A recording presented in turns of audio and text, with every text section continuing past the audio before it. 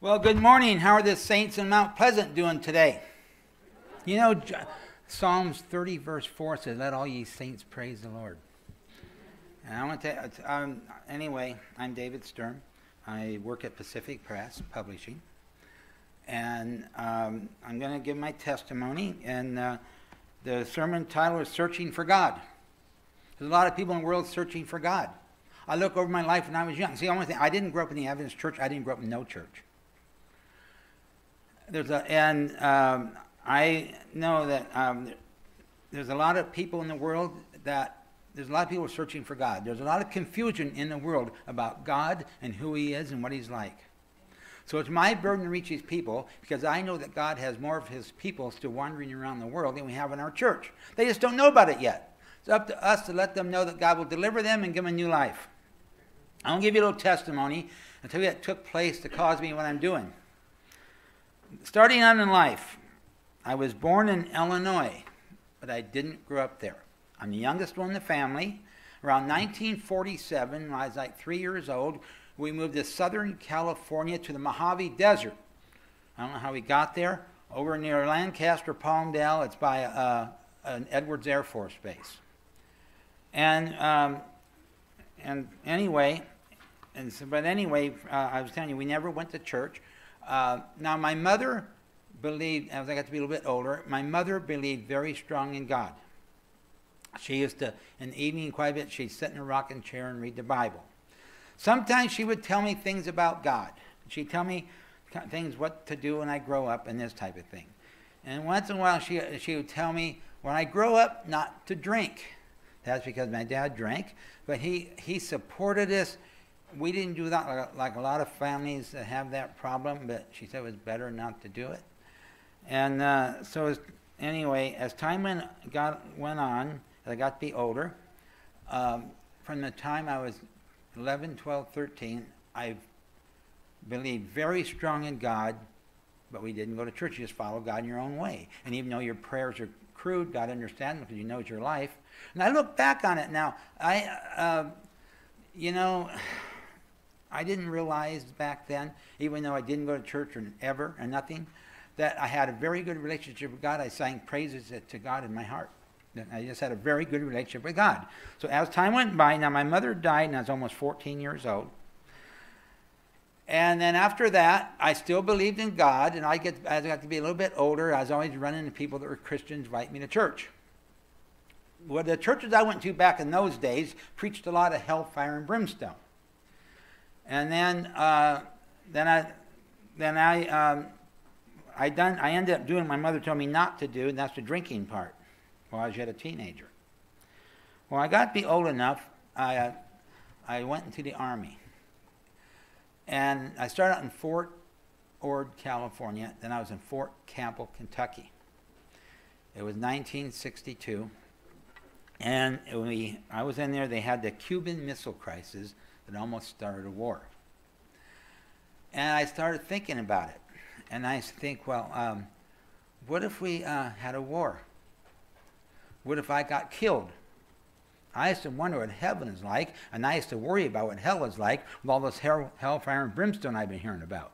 Because, see, I'm a person that believes very strong in God, and I believe God is going to do what He says He's going to do. I just didn't understand it. So I brought this little Bible. This is a very important Bible to me. This is the first Bible I had in my life. They give you one of these, you can go into the service. So I thought I'd better start reading it more and learning more about God. Well, in the back of this Bible, it talks about being a sinner and what God can do about it. So I read these things. And it says, my decision to receive Christ my Savior, confessing to God that I'm a sinner, believing that the Lord Jesus Christ died for me on the cross and raised my justification. I do now receive Him as my personal Savior. And I signed it and dated it December 3rd, 1962. Now, I was so serious about this, it was like a baptism, but at the same time I had no church. I still drank part of the time, wanted to be a Christian. But this is what we need to understand. We're working with people in the world, that God takes people where they're at. And back in those days, I didn't know where I was at in life. I didn't know where I was going. I didn't know I was being led anywhere. So after this Cuban Missile Crisis blew over, they sent me to Fort Campbell, Kentucky. That's where the 101st Airborne is at. And I went there. I was there until I got out in the end of 64. And I still was always, I went to Nashville a lot because it's 50 miles from there. I was always meeting these wonderful Christian girls, and that's what I got, more hellfire and brimstone. But anyway, so after I got out of the Army, I returned back. I went up to Illinois because I have a sister that still lives there, and I stopped and seen her. Then I went back to the Mojave Desert where I grew up. About that time, I had a brother move over by San Bernardino Riverside area. I went to go visit him. I ended up staying there for a little while. I went to work for a nursery doing landscaping. Now, my brother and sister-in-law were very involved with church. They taught Sunday school and everything like that. And so I went to church, and I told my brother, I said, I'm confused about what? I said, I want to follow God and go to the right church. I said, I've been to a lot of churches. They all tell me they're God's true church. I said, is this God's church you're going to? He said, I don't know. He said, find one you like and go there. I said, okay. So anyway, so the following Friday after work, I went up. See, it's only about from like San Bernardino up by Lancaster, Rosamond, Lancaster, around close to about 90 miles or something, by Edwards Air Force Base. I had a sister still there, and she had a boyfriend in the Air Force, and they come with their buddies who like to drink. So that's what happened. It became Sunday night, late at night, and I said, I need to go to San Bernardino. I got to go back to San Bernardino to work tomorrow. Well, I don't know what I was doing driving. I faintly remember leaving. I don't know how I got halfway back there. I don't know how I got through Palmdale. Back then, Palmdale now is 200,000. Back then, it was 3,500 people, one blinking light. But anyway, it's Highway 138. I didn't know the police were after me. They said I was going like 100 miles an hour. I didn't know anything. The only thing I remember is waking up in the road yelling, God save me. I thought I was dying. I couldn't open my eyes. I thought they were full of sand. It wasn't. It was ground glass. My whole face was scraped. I had kind of a sore hip. And I faintly remember laying in the back of the police car waiting for the ambulance. And then my brother came and got me and took me to the hospital. I didn't know what really took place on the next day. I rear-ended a huge truck. It rolled the truck. Some of you older people remember a car named DeSoto. Well, they quit making them 55. I had a 54 DeSoto. Well, it made a convertible out of it. It shaved the top off, then shaved the manifold off the motor. My brother and I went to look at the junkyard a few days later. The steering wheel and dash was to the front seat, going to the back seat, and it kind of scared me. I was out of it. But anyway, the guy told me, you can be thankful you're walking your own life. And I was. I knew the first thing I worried about, did my drinking kill someone? The man in that truck didn't kill, he just got hurt a little bit, so I felt better. And then after that, I was a little bit sore, so I couldn't work for 2 or 3 weeks. I was kind of sore from this accident. About that time, I had a sister move to a town called Lodi, California. I don't know, does anybody here know where Lodi is? Between Stockton and Sacramento. She said, come up here, there's work. So I took a bus to Lodi. I didn't have a car anymore. Well, I did have insurance. We just lied. At least it paid for the accident. Okay, I go to Lodi. Now, if anybody here knows anything about Lodi, California, back around almost 1965, you cannot live there too long without hearing about Adventist one way or another. Because the town's like 25,000 people, and they have 2 Adventist churches, like with 1,000 members each. And they have a 12th grade school called Lodi Academy. And so I wasn't around Riverside, San Bernardino long enough to run into them. But anyway, I'll go to Lodi. So anyway, when I get better, I start looking for work. And I used to do this landscaping work. So I went to unemployment office. I'm looking for work. And they'd send me to this man, and he hired me. And I noticed he was different. I know he's happy and enjoyed living. I noticed he carried a Bible with him to work. And he noticed he didn't preach to me or nothing. And he asked me, he said, I notice you don't smoke. Are you a Christian? I said, well, I believe in God. I don't belong to any church. I just never did like smoking. He didn't say any more, but the rest of the week, I tell you, just happy to be alive on earth, you know. So it comes Friday, close to quitting time. I said, we're going to work tomorrow. He said, no, I go to church. I said, what? I said, what do you go to church on Saturday for? He said, why do you go Sundays? Everybody else goes that day. He showed me about the Sabbath day. So they call Sunday the Sabbath day. He showed me everything in the Bible about the Sabbath day. He said, well, I'll tell you. He said, how would you like to come to church once? He said, if you don't like it, you don't have to come back. I said, I'll come. I've been to a lot of churches. So it was in the end of November of '64. Then his wife came and picked me up and brought me to church. Now, I don't know what it was about it. The only thing I knew at this time, you went to church on Saturday. I don't know whether they had Sabbath school or church or just what it was, but I liked it and I kept going. Well, they kept picking me up. I would have came my own, but anyway, I kept going. And then in January of 65, HMS Richards Jr., he started having evangelist meetings in Stockton, really close to there. And I went to about every one of these meetings. I was getting so excited about the thing I was learning, especially to Stay the Dead. That one gave me a lot of peace. But everything was making sense. But here's the wonderful thing about God. Not only does he save your life by accident, he gives you new life. Just like the lost sheep, you're lost, you're found, you're dead, and he gives you life, he gives it to you now. He said, write my law in your heart, you're a new person. He changes your heart, makes you a new person before you ever change your own life, and as you walk with him, you learn. Now, I want to go back to scripture reading a minute, because I didn't understand this thing. When it says, as Moses lifted up the snake in the desert, so shall the Son of Man be lifted up, I thought, what in the world is that talking about? I already knew that Jesus was our Savior. I already knew he died on the cross for our sins. But what does it mean as Moses lifted up the snake in the desert? So I looked it up to find out what took place when Moses lifted up the snake in the desert. And the story is number 21 from verse 5 to 9 mainly. Okay, the children of Israel were let out of bondage in the wilderness, and they're complaining. We're sick of this food. We're sick of this. We're sick of that. We're right from Egypt. The snakes are already there. So the snakes started biting them. The Bible says, it says many were dying. There were so many dying, I thought they were going to be wiped out, and they came to their senses. And they came to Moses and said, we'd like to know if you'll pray to God and ask him to take those snakes away. And Moses went and prayed, and they thought Moses would pray and they'd be gone.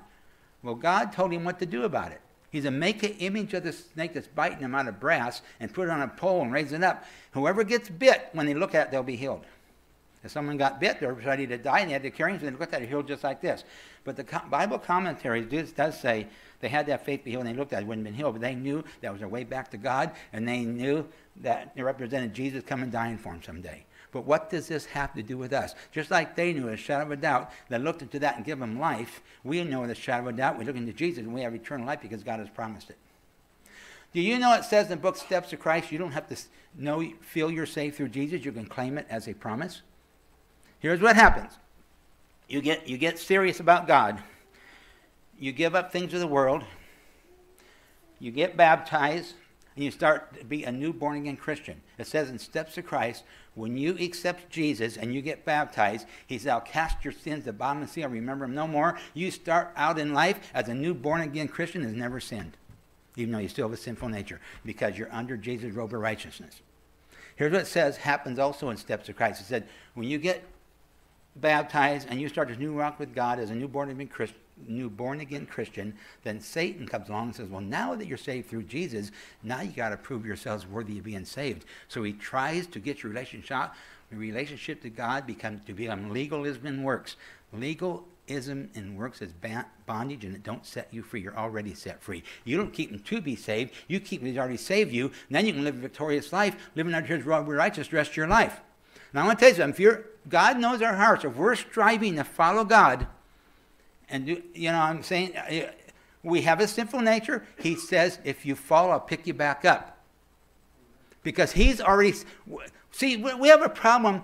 What our problem is, we don't feel worthy or good enough to be saved, so we keep begging God to forgive us for something he's already forgiven us for. He says, I have forgiven you. Also, as in Psalms 91, that 1,000 shall fall at thy side, and 10,000 at thy right hand will not come near you, because you've made the Lord your habitation. Because the battle's not ours, the battle's his. He fights our battles for us. And then we can have peace. We can't have peace with God if we feel we're under the bondage of the law. He set us free from that. I'd like to say more and go back to Lodi.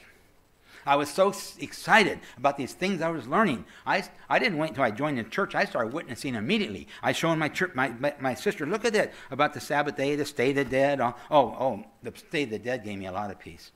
Learn the truth about that. And my sister just joined another church. She wasn't interested. I'm the baby of the family, so she didn't think I knew what I was doing. But anyway, I had a brother and sister-in-law that moved up to Medford, Oregon while I was in the Army. They came down to Lodi to visit in 1967, and my sister-in-law, she accepted it right away. But see, her and I were very good friends. I know her since she's 12 years old. We used to talk about the Bible a lot together. And her dad used to be a Baptist preacher, and so we got that stuff, But anyway, So she joined it about 6 or 7 years later. My brother finally joined. But anyway, I went up to Medford later to visit him. The Medford Grants Pass area is a really nice area. I thought I'll try to move up there and do my own landscaping business, which I went to do. And I went there in the fall of the year, on November, and they were building the landscaping, new city hall. The company out of Portland done it, anyway, it took a month and a half, but they talked me into moving to Portland and working for them. I went up there and it drizzled all winter. I'm used to the Mojave Desert. We get flash floods and stuff. We don't get everything all winter. But anyway, so I ended up not staying there. I moved around, and I didn't settle down until 1974 when I moved to Caldwell, Idaho. It's over near Boise. We have a church school, or Gem State Academy. It's a boarding school. Well, you can't do landscaping work in the winter. I got all 4 seasons there. So what I done is I started this little wholesale florist business. I used to go around selling things to florists and taxidermists and nurseries and things like that to have work year-round. See, but ever since the time that God had saved my life in the Mojave Desert, sent me up to Lodi, I always had a burden to do some kind of evangelism. What do you have to do to be an evangelist? Well, you just be a Christian in everyday life and you're an evangelist. You don't have to have an office in church. All you have to do is be a child of God. We're here, and we're on call 24 hours a day, 7 days a week to minister to people come our way. Treat a stranger as a long-lost family member and let them know they found home. And so anyway, I used to get these Steps to Christ back then. The little paperback guns were 10 cents a piece. I get 300 or 400 in boxes, 100 in a box, you know. I'd leave them. I used to pick up hitchhikers. I give them. There was a neat experience I had, but I don't have time to tell it. But anyway, I'll leave them for motel maids and things like this. Well, over the last 40 years, before I went to Working Press, I had several people that got converted with Steps to Christ. During the years I was traveling around doing these things, in 1983, we had first heard mentioned that Pacific Press was thinking about moving. They had been in the San Francisco Bay Area for over 100 years. They come to a point they had to move or close. They looked around, they talked about closing, they talked about merger and review, and they looked around the West. But they looked at about Tucson, different places, or Washington. They chose to move to the Boise area. They moved there in '84. It doesn't seem possible. They've been there 31 years. And whoever thought that 30 years later, Review would close and merge with them. But anyway, they got going and doing good. So I had a burden. I thought, boy, it'd be so nice to go to work here. If I go to work, you don't have to travel no more. They work 4 days a week, 10 and 12 hours a day. You get a 3-day weekend every weekend. But I didn't have no experience. They didn't have no openings then. So time flies by. It gets to be 1988, and I thought, boy, if I don't go to work there soon, I'll never go to work there. Well, I have a friend that went to the same church I did that worked in the press room. I'm talking a little bit fast. I'm looking at the clock. But anyway, he told me, he said, someone is going to be leaving the press room soon. You ought to try to get the job before they find someone else. I said, okay. So I went back. They didn't act like they didn't want to hire me. Like I was too old, and this was, like 27 years ago or something. And the press that prints this magazine, it prints 30,000 an hour. That's almost 9 of these every second. And there's web press, it takes 4 to 5 people to run them, and you have to make corrections while it runs. You have to think fast and move fast. Well, they wanted to hire a young man and train him. When you're young, you can think faster and move faster. Why they train someone work life is half over? But the man I was talking to, I said, why don't you, can you hire someone in their mid-40s? I said, I'll tell you what. I said, let me work in here for 1 week. I said, if I can't do the job or handle it, you don't have to pay me. I'll donate my time. So, okay, well, that's all right. I'll give you a chance to work here. So I worked there in April of '88. Now, here's the third thing. I've been going to Adventist church since November of '64. But up until the time, I knew there were signs of time existed, but I never, ever got it or nothing, because Steps to Christ is the only book I ever handed out to a new person. So it came time to print signs. I thought, boy, that's a good magazine for the world. So immediately I started sending it to all my family and friends. Okay, time goes by. 3 months later, I get them full time. It gets to be 91, nothing great happening, everyday life, nice, peaceful place to work. But one day, one of my sisters called me. She's the same one who used to live in Lodi. She called me to tell me how much she liked this magazine, articles in it. That made me excited. But right after that, I had a bigger surprise. I had another sister that called me. It was in Ventura, California. She's my oldest sister. She's 20 years older than I am. And she called me telling me she liked it. So after they called me, I started getting excited. Now, I have a sister in Illinois. She's 18 years older than I am. When we moved to California in 47, she's already married, so she stayed there. So she didn't know who was sending her signs, so I called her. I said, I'm sending you this book, Signs of Times. I talked to her. I said, do you like the magazine? You want me to quit sending it? She said, quit sending it. It's my favorite magazine. So I started getting more excited. Now, I grew up by Roseman, Lancaster, California. I went to a library, got a phone book from that area, and I looked up the ones I grew up with, I went to school with, never moved away, neighbors, and I started sending signs to them. I called one of my friends one night. He wasn't home. I talked to his wife. She also told me she liked it. She wanted to keep getting it. By now, I was extremely excited. I started asking all kinds of questions. How long have you been printing signs? Whose idea was it? Who was the first editor? And they thought, what's this new man so excited about something we had for over 100 years for? But we get in these ruts. You know, when I started going to this church in 64, I thought Jesus was going to come by 1980, and here it's 2015 and we're still here. Do you see where we're headed soon? Do you see the world collapsing? I could say a lot, but I don't have time to say anything. But the thing is, we are almost there. I'm serious. The things they're legalizing is the signs of the end of time. But anyway, they started giving me answers. It was originally James White's idea. He was the first editor. So what they done, they gave me a copy of the first signs printed. I always share one. This is the first signs printed. Is June 4 of 1874. This is a very interesting article on how wicked the world is. There's a very interesting article, a little poem about shake the dust off and get busy type of thing. It starts out to say, we give below a startling description of the state of the church of the world. Going and talks about it. And then it says, it's the front page of 8 pages, it says to be continued. So I asked for the first 16 pages so I could finish reading it. Well, they had to go in the vault and get them out. They done it. They done it. Now, back then, they didn't have their own, this is in the West, they didn't have their own publishing yet. Home publishing house. This is done in an outside shop. They wanted their own publishing house. So 4 months later, in October of 1874, they had a camp meeting in a town called Yountville, California, where about 400 people came to this camp meeting. The main purpose for camp meeting that year was to raise money to start their own publishing house. They raised over $19,000, which was a lot of money then, and the first one started in Oakland. Now, James White always referred to signs as a silent preacher. He said it does the work a preacher can't do, because what it does is it brings people to the preacher. So if you were to visit Yountville, California church today, it is called Signs Memorial Church. So here's where I was at in life. I was excited about signs. My family and friends were liking it, and I had a burden for it. I didn't know what to do. So I started donating money to Signs World Evangelism. Gary Grimes, who's retired now, he's in charge of that. One day he came on the press room and said, why do you give him money to this? I said, because I'm excited about science. My family and friends are like us, so I burden to help science. So he goes away happy or something. But what he didn't know, or know what the press knew, I can't explain this, God put a very strong burden on me. He wanted me to do more than give him money. But how do you know what to do unless something falls in your lap? I don't know nothing about this stuff. Well, one day, what I was doing, every morning, see, we have a prayer room at the press.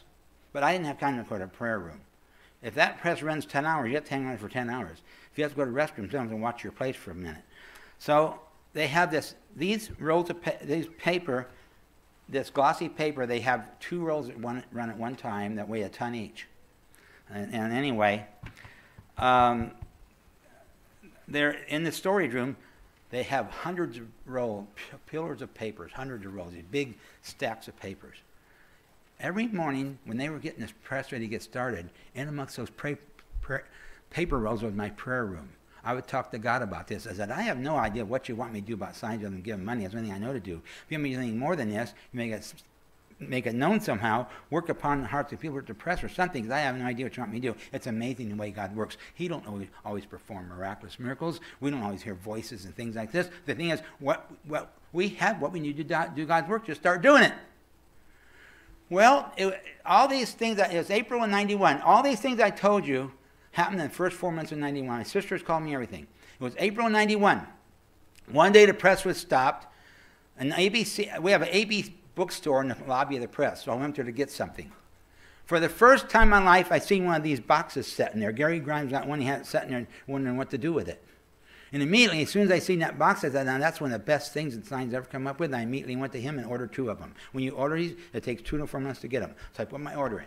Meanwhile, while I was waiting for my boxes, I was happy about something. I know I was happy about it. I was happy about it anyway. So anyway, I went to the Eagle, Idaho church then. I borrowed the box from the church to show to my church. I said, when these boxes come, I'm going to give them to the church if you can help me get the magazines. I said, okay. Meanwhile, while I was waiting to get my boxes, camp meeting started in June. Gary Grimes is up on the platform telling about it. He said, we like every church in the conference to have one of these, around 40. See, Southern Idaho and Eastern Oregon is Idaho Conference, Northern Idaho is in Upper Columbia, Washington. But anyway, so they raised enough money to buy boxes for every church. And he ordered them.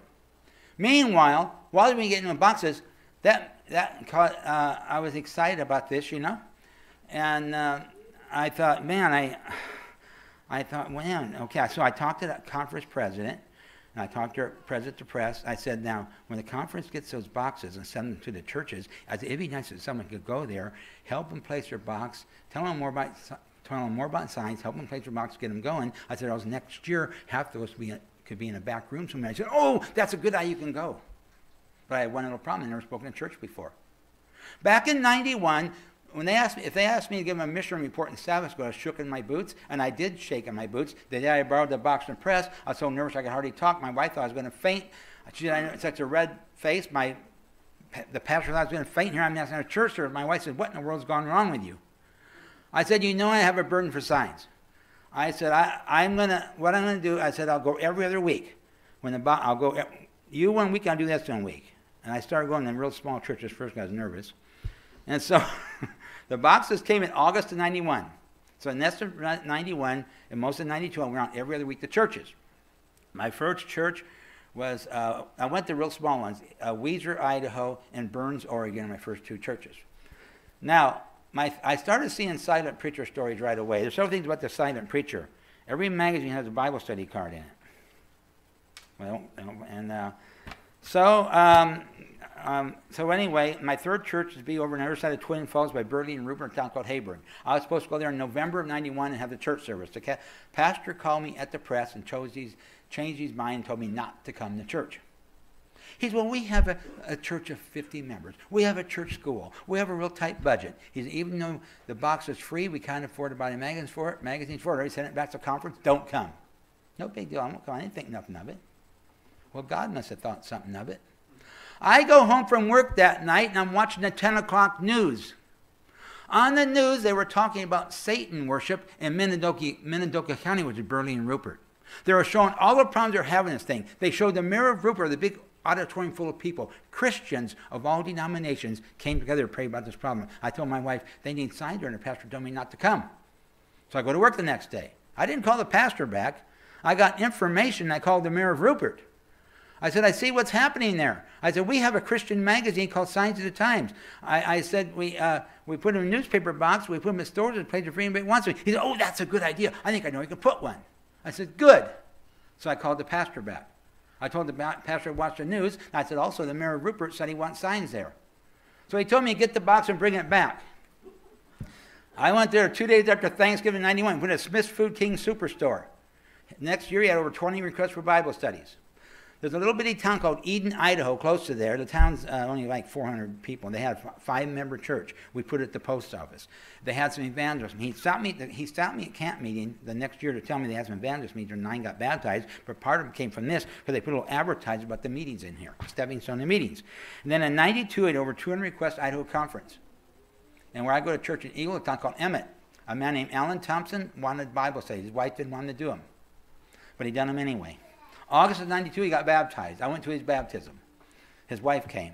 But anyway, and he's a very active member in church still. His wife and other family members join the church because when a person becomes converted, it becomes contagious. And that's what happened to Alan. This is what happened to me. When I seen all this took place, I put 2 and 2 together, and I figured out what God wanted me to do. I wrote out a proposal to the president of the press, suggesting to him that this be done throughout North America. So immediately, he had the vice president of marketing contact me. As of January 93, I don't work in the press room no more. I have a job of promoting signs throughout North America. I went to work there to quit traveling. Now I'm traveling more than ever. But it doesn't bother me a bit, because it's amazing what I knew God was leading. And one of the suggestions I had to the president was, when I go to a church, they don't want to wait 2 to 4 months for a box. They want them now. So I press by 100 at a time. I'll take some with me and take some magazine and get them started. So they sent letters to every conference in North America. No one knew who I was. No one really called me. The Gulf states were the first one that did later. But anyway, I had an old 1972 ton truck like a U-Haul. I put 50 of these boxes in it. I put a car in a tow dolly with magazines. I headed down to the Mojave Desert in Arizona. And I went to a town called Lake Havasu. I mean, have you ever heard of that? They have the London Bridge there. Did you know that back in 1973 and 4, there was nothing there, was a spot in the road? Now it's over 80,000 people. But anyway, they have a church there. The following year, they had 3 baptisms. And then I went to a Navajo reservation, Chinle, Arizona, where they had 5 baptisms.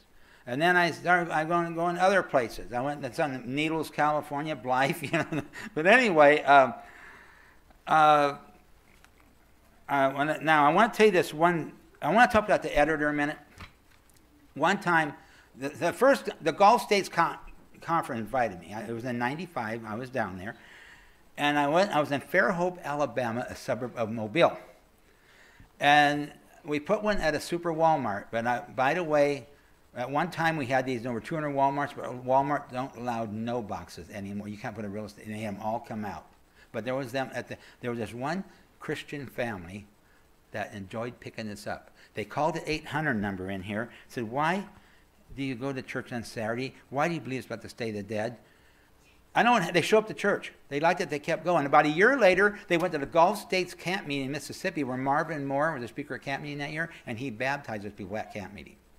I met these people the following year on my way to Florida. The first thing they said to me when I met them, they said, if you wouldn't have had this box there, we wouldn't know this wonderful message. Then they had a lot of baptisms in Florida. But Marvin Moore, I'll tell you, one of the things he does, he goes through almost every one of those 28 fundamental beliefs every year. He does them in articles. Okay, now I want to tell you one real quick, listen, I've done very well to get done at 12. But anyway, that's why I talk faster. But anyway, there was about 2 or 3 years ago, I was in Fox Valley, Wisconsin. See, I have been, since I started, I've been to like 1,600 different churches in the United States. And we put some of these out in Fox Valley, Wisconsin, over by Madison, okay? There was this one couple. They were young. They weren't married, like 20 or 21-year-old, that their life was in shambles. They were on drugs and alcohol. One day, they seen a newspaper box. They took one out of it. They liked it, so they kept getting them. One day, the lady went to a doctor's office for an appointment, and she said a little rack on the wall with signs in it. And she said, we get those out of a news box. They started talking to them. They said they told them they had a prayer meeting on Wednesday night. Would they have to come? They said yes. Well, over here, this couple gave up clean. They got converted. They quit their habits. They got married. And over a year ago, I was down in South Carolina. They were down there being literature evangelists. But these things, there's things that, but what I'm telling you, I'm not going to tell you it's not going to convert the world, set the world on fire. It's another way to do evangelism. God knows who these people are in the world. We don't know who they are. You can be a homeless person, be anybody. We don't know. People pick, it says signs of times, they pick it up. If they like it, they keep getting it. And so there's a lot of other stories I don't have time to tell them, but Father in heaven, we thank you for your blessings being with us here today. And we talk about evangelism. We're told when the message shall go to the world and then to the uncommon, you use all ways, word of mouth, printed page, radio, television. And I just pray that these boxes that go out and the ones that are already out, have your angels continue watching them, keeping them safe. And you know who your people are to send to them. And we know the days we're living, we're in the last days. And so be with us the rest of this day, and we praise you and thank you for everything in Jesus' name. Amen.